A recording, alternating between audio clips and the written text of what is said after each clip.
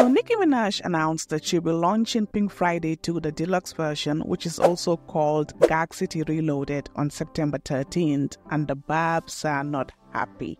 They're not happy with the launch marketing, especially with the AI picture that was used for the announcement. Some said it appears cheap, while others felt she could do much better.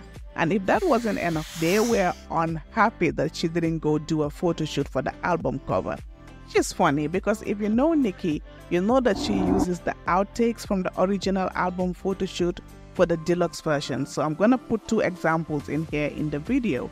The deluxe version, basically, for people who don't know, is an expanded version of a standard music album. So it typically includes additional content beyond the original track list. So Pink Friday 2 is already out. It came out last year in December, but she's gonna do a deluxe version and add more songs to it.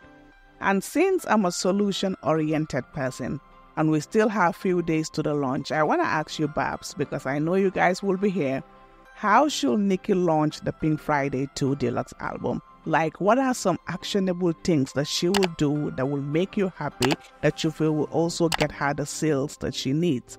Let's share them in the comments. Let's see what you guys come up with.